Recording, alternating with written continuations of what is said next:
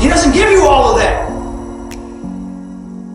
He doesn't tell you that the satisfying taste of sin and disobedience will soon be replaced with the bitter taste of regret and consequence.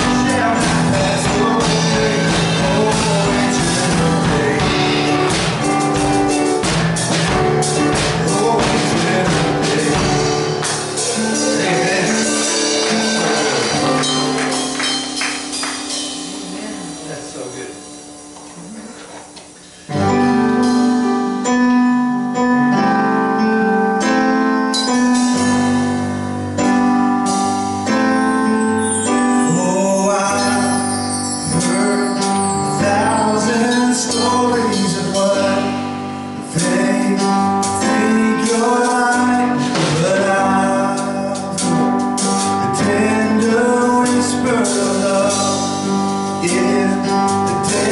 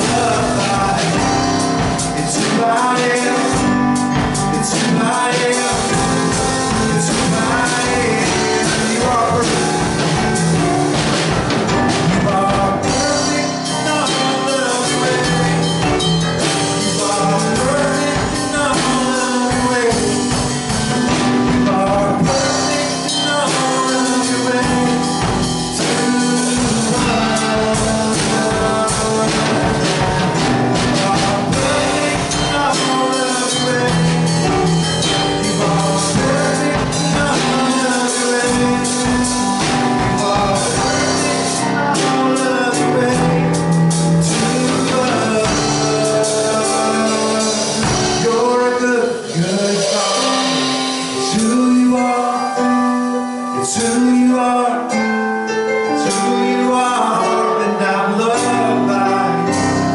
It's who I am. It's who I am. It's who I am. Everybody ready to receive the word? Amen. To dive right on in, amen.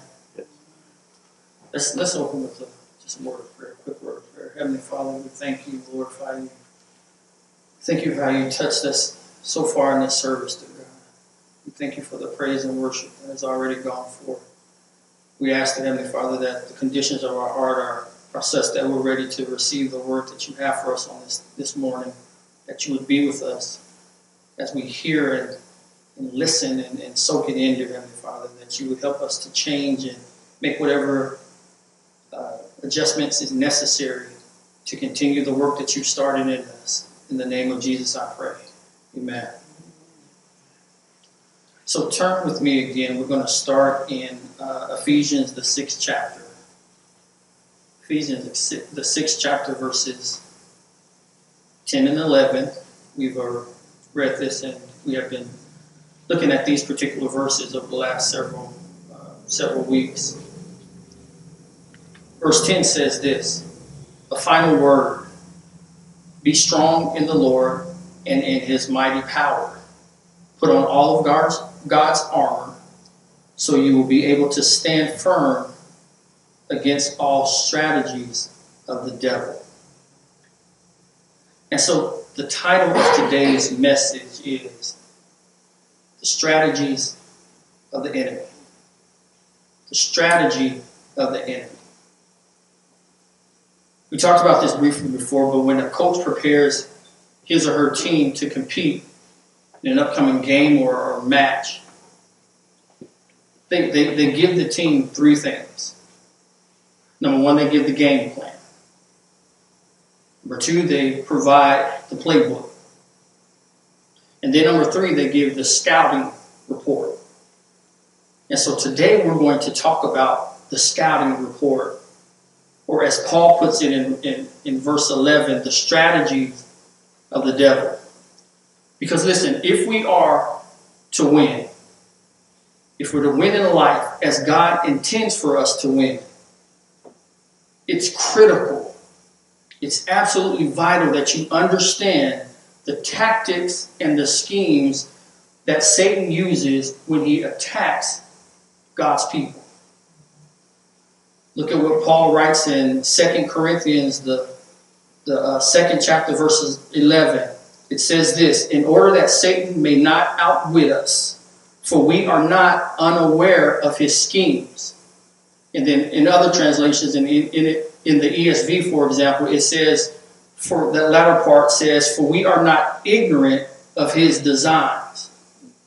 One of the major keys to victory in our lives is to, and we often overlook this key, but the major key is to understand the traps that the enemy uses to trip us up.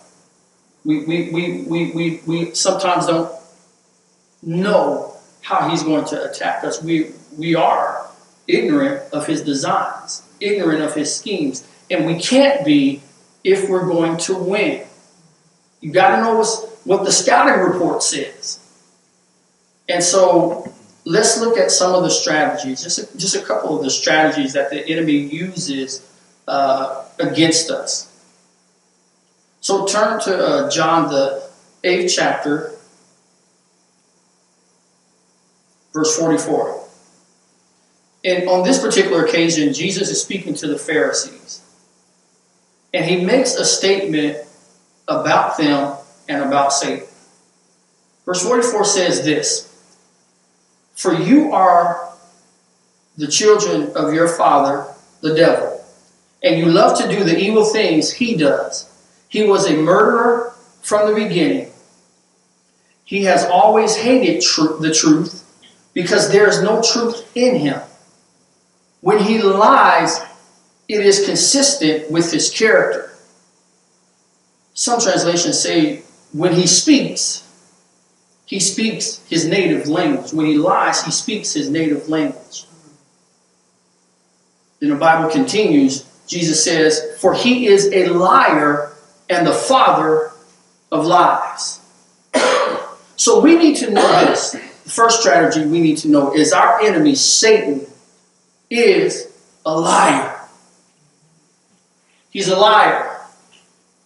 Lying is who he is, and it's what he does. So I want you to take a moment to really think about what we're saying here. Think about the truth of that statement. The enemy is a liar. Knowing this about the enemy, it can have an incredible impact on how you live your life, because it will affect what you believe. It will affect what you believe. Have you ever met a person who was just a liar? Just a liar. Everybody knew it. Everything that they said that came out of their mouth, you knew was going to be fabricated. Just putting it nicely. You knew it was going to be a lie. Do we know people like that?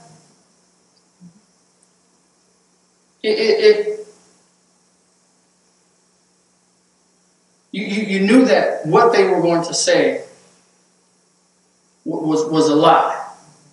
You were going to question everything that they told you. Everything they said was met with suspicion because they're a liar. You would make decisions based on what this person tells you because they are a liar. If they came with you with this incredible story of what they did, what they see, you wouldn't believe it because they are a liar.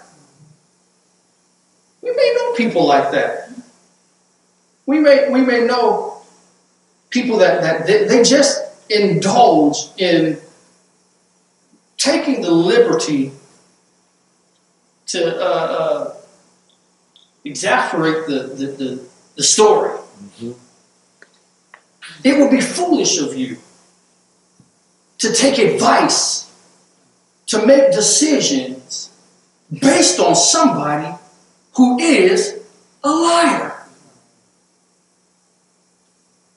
It would be foolish to get stirred up. They come into the room and they're like, guess what I saw such and so, guess what they did? Guess what they said about you? It would be foolish of us to get stirred up and ready to fight based on the word of a liar.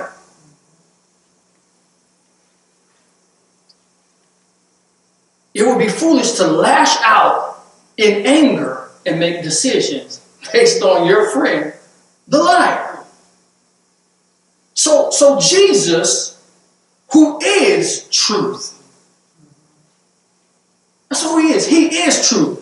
Jesus calls Satan a liar and the father of lies. And yet we get stirred up, lash out in anger, and make decisions based on the misinformation that comes straight from the devil and his army. But he's a liar. Everything that he tells us is false. That's part of his strategy. He's not going to tell you the truth. And if he does tell you a bit of the truth, it's going to be half of a truth. It's going to be half the truth. He's not going to tell you all the information, and we'll see that in a second. But you need to know that he's a liar. Don't believe the lie. Don't get caught up when he tells you various things about you that are contrary to the word of God. He's a liar. That's who he is. That's what he does. And we need to get that. So we can stop basing decisions and acting on something that the enemy, the liar, whispers and suggests that we do. He's a liar. Not only is he the father of lies, the second thing I want to point out to you is our enemy. He is a master. He's the master of deception and manipulation. He's a master of deception and manipulation. So when you examine the conversation between the serpent and Eve in the garden, we can see a major strategy that the enemy still uses today, how he manipulates, and he's very deceptive. So let's kind of look at that scripture.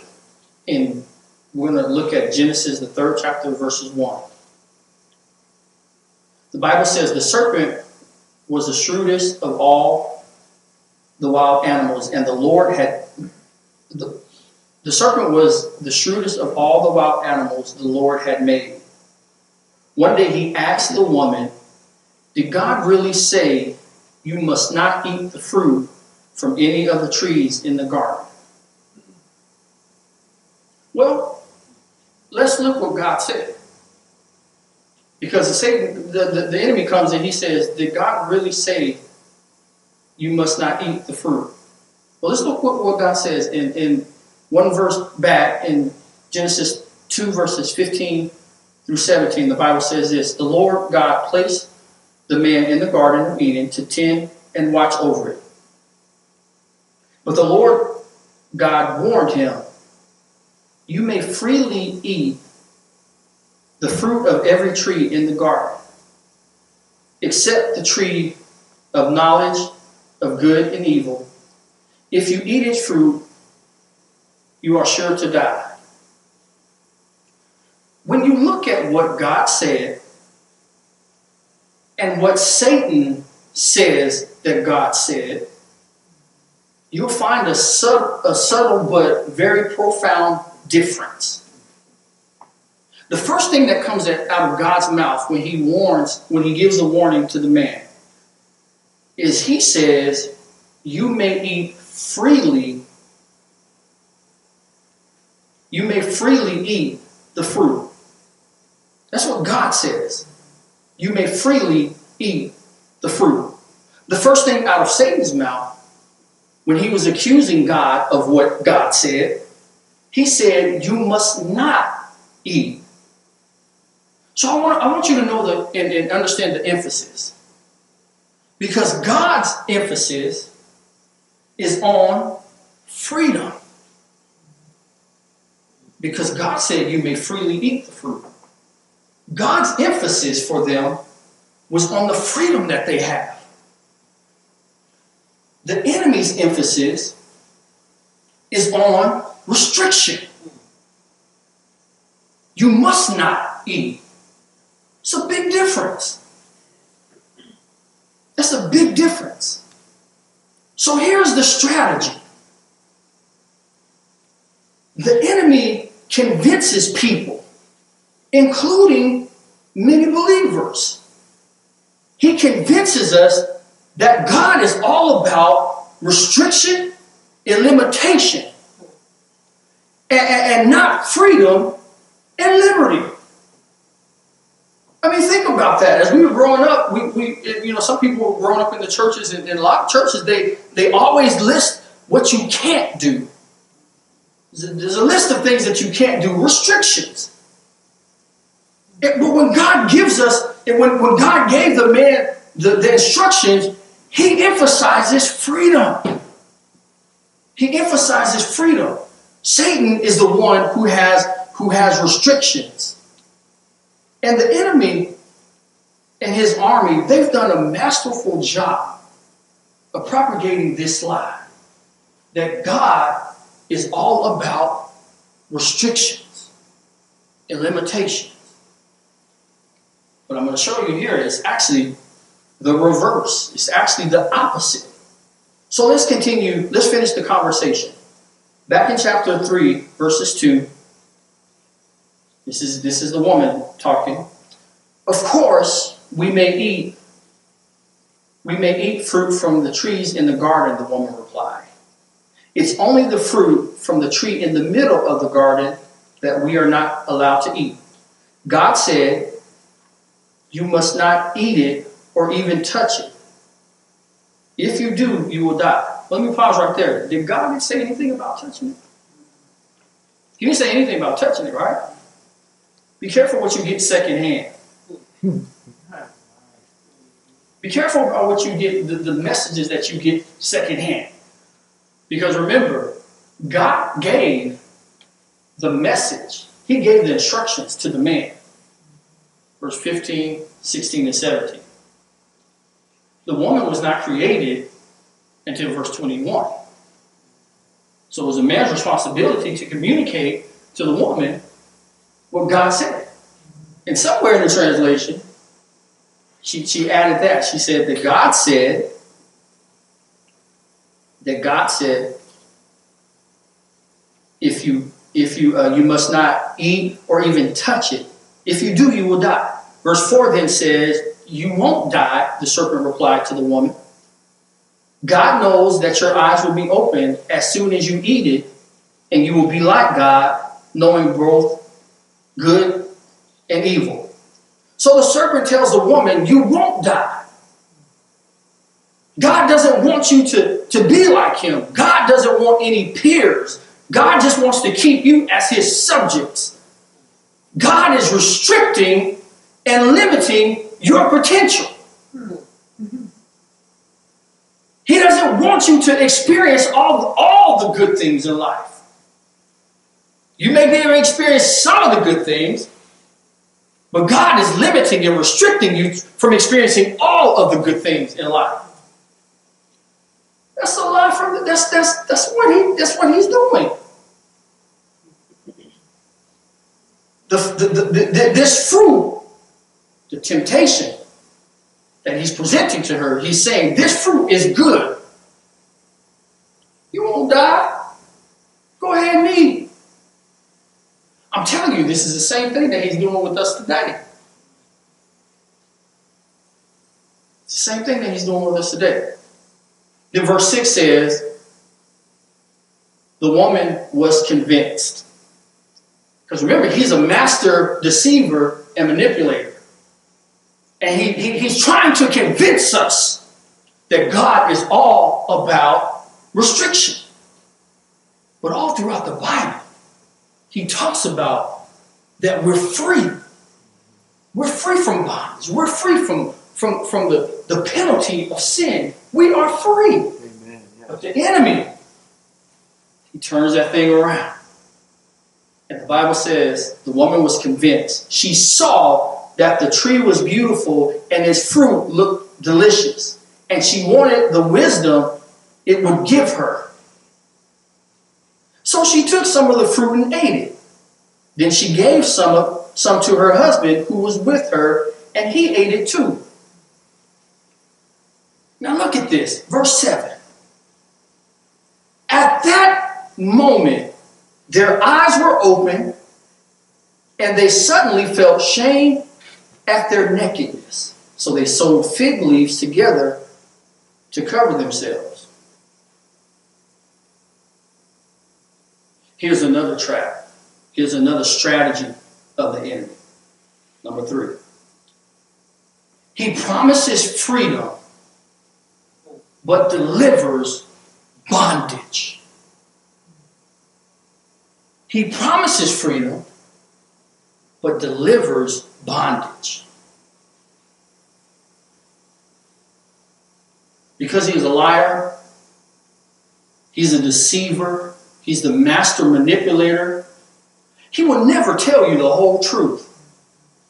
Nowhere in the conversation with the woman, nowhere in the conversation did Satan, the serpent, talk about the shame and the nakedness that she and her husband would experience immediately after their disobedience. He doesn't give you all of that.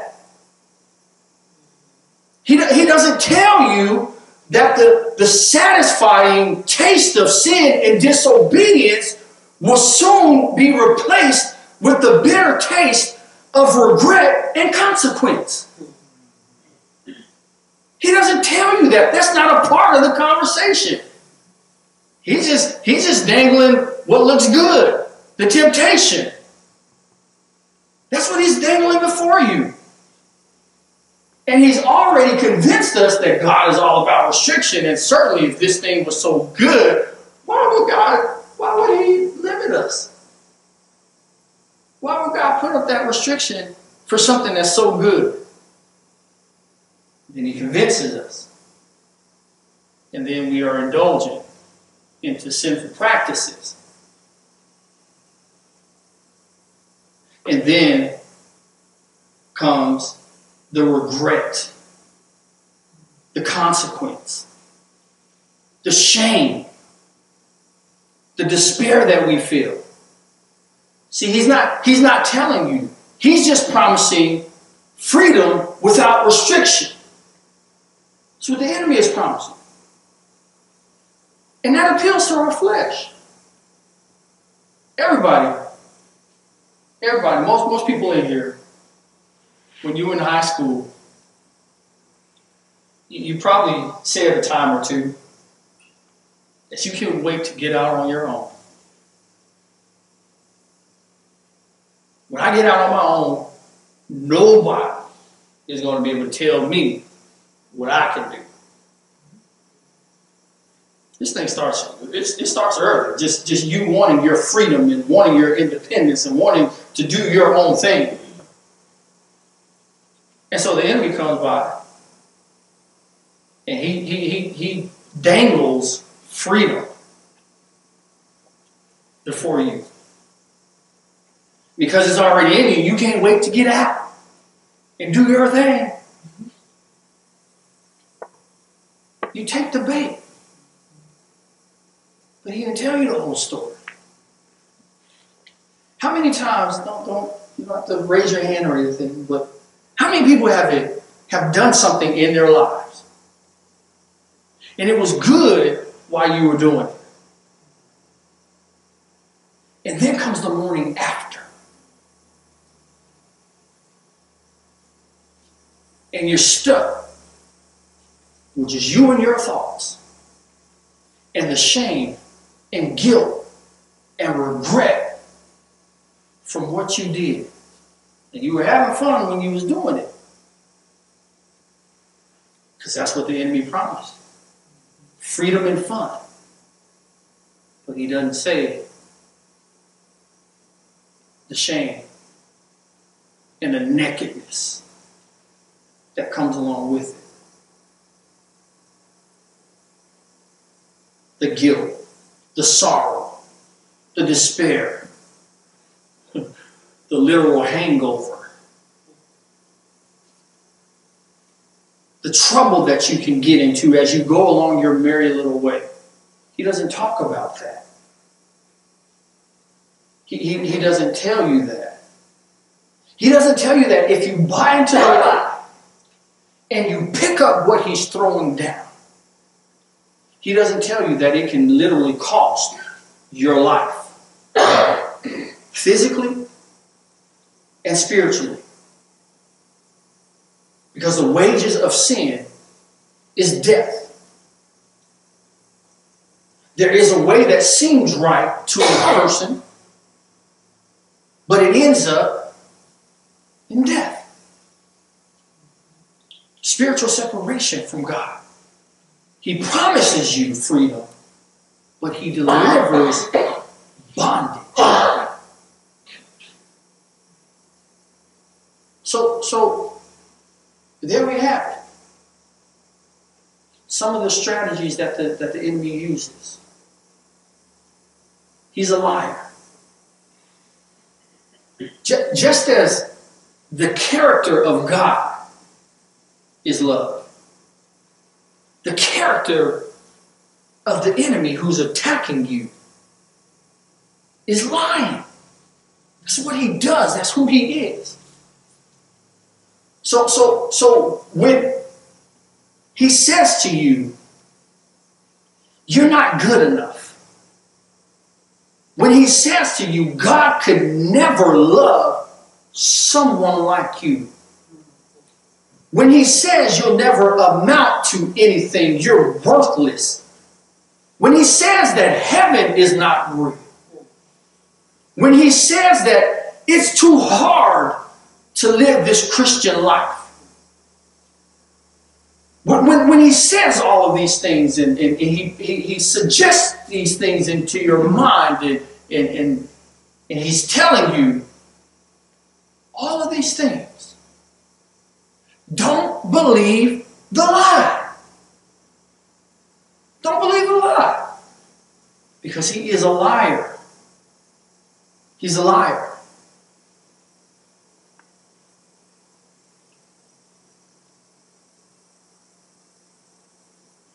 And then he plants those seeds into our minds. Because number two, he's a master of deception and manipulation. But he never discloses what might be waiting for you after you're done doing what you were big and bad and free enough to do.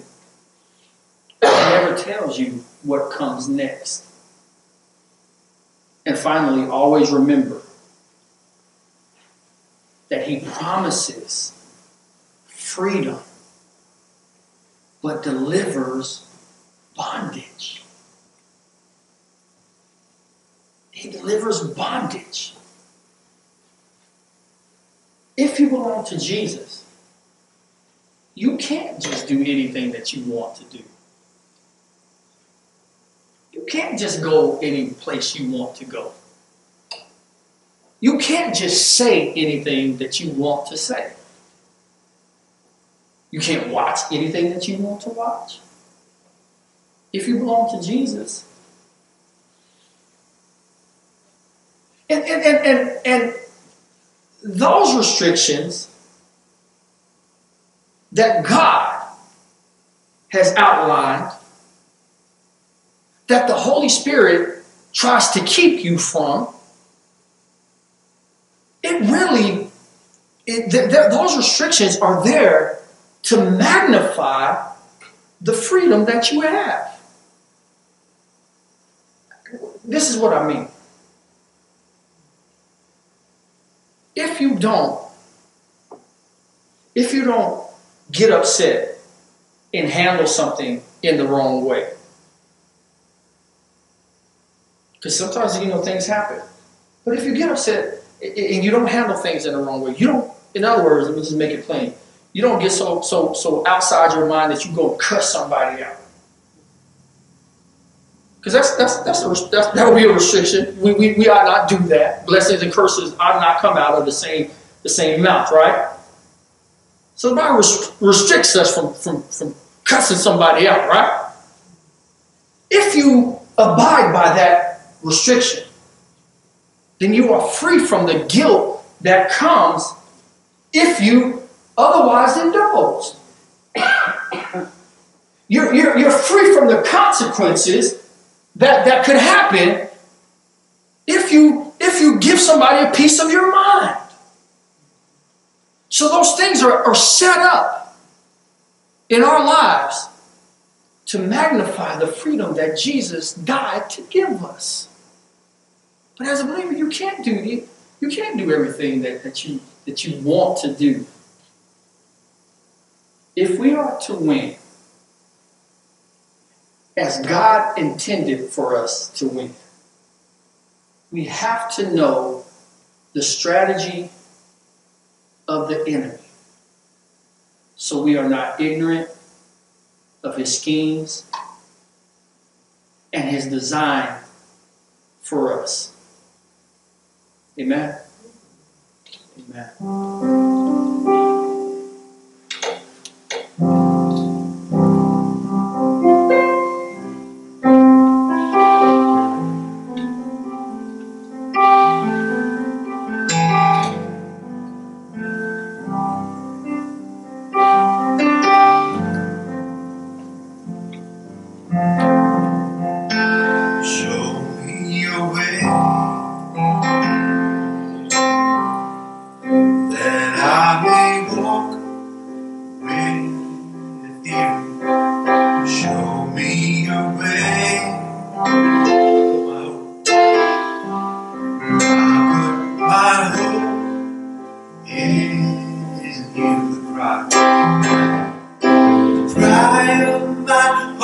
is to know you, Lord, to live with the touch of your hand, stronger each day.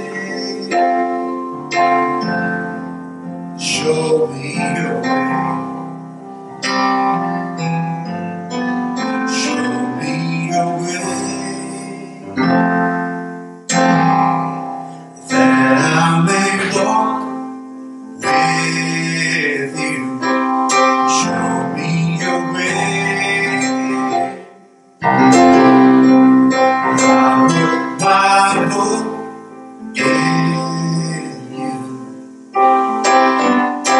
Right, my heart is to know you, Lord, to live with the touch of your hand, stronger each day. Show me your way, we cry. Cry of my heart is to know you, Lord, to live with the touch of your hand, stronger each day. Show me your way.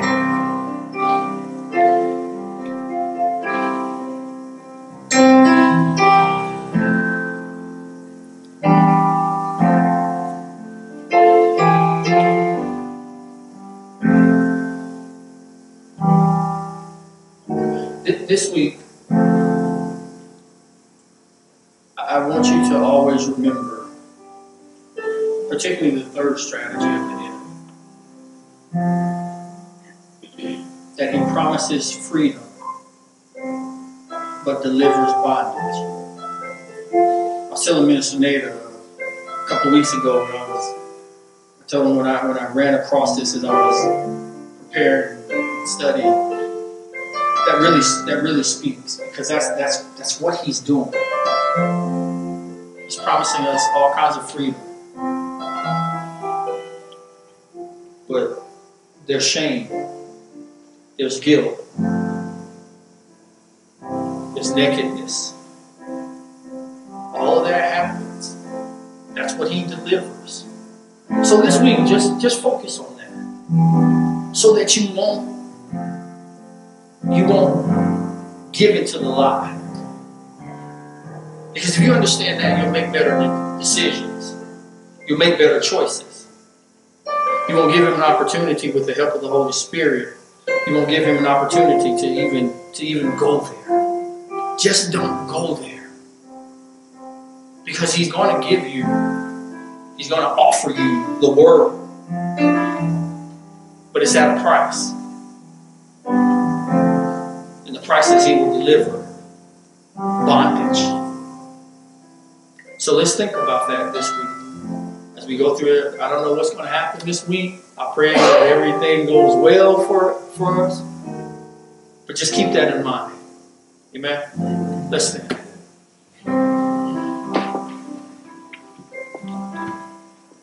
Lord God, we thank you for the word that's gone forth today. Lord, I pray that you would help us to be familiar with the strategies of the enemy, so that we're not ignorant of his devices, of his designs, of his many attempts to trip us up. Help us to rely on your Holy Spirit. Help us to hear him. Help us then to listen to him and obey and do what he has for us to do. In Jesus' name. Now, Lord, as we leave this place, but never your presence, please go with us. Please be with us. And please help us through this week until we have an opportunity to meet again. In Jesus' name, amen.